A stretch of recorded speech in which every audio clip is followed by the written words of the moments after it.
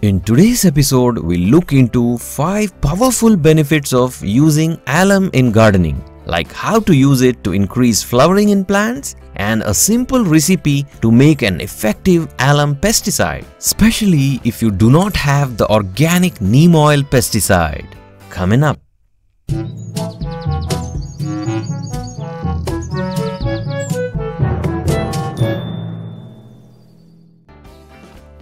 Alum or potash alum is a hydrated double salt available in crystal form or in powdered form or even in liquid form. This can be white alum or red alum, but the compound is the same. Its chemical name is Potassium Aluminium Sulphate. This compound is eco-friendly and has no hazardous effects on plants, animals or human ecosystems. It is easily available at any grocery stores or supermarkets or even online.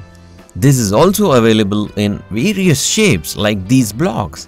These are actually meant to use as an aftershave disinfectant.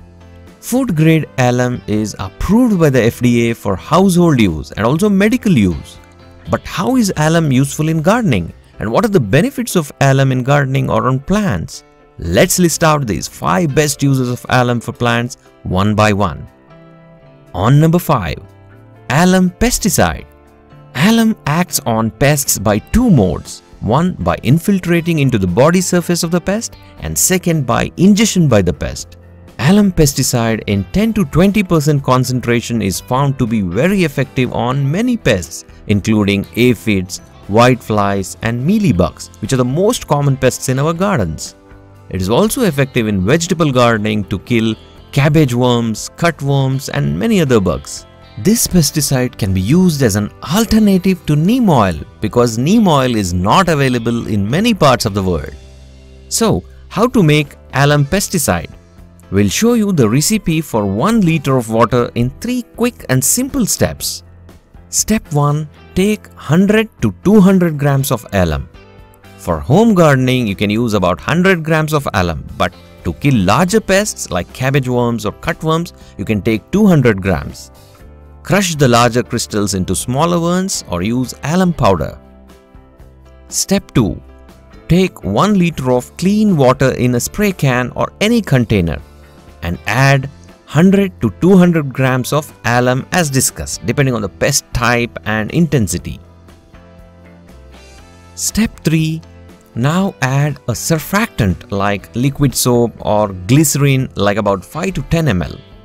You can now load into your spray bottle, shake it well and spray it on the affected plants. Make sure you do a patch test on a leaf first to test the potency before spraying on the entire plant. On number 4, to repel insects. Alum keeps slugs and snails away and also certain other types of insects like cockroaches. Just sprinkle some alum powder or coarse crystalline powder over the affected areas. On number 3, mosquito control.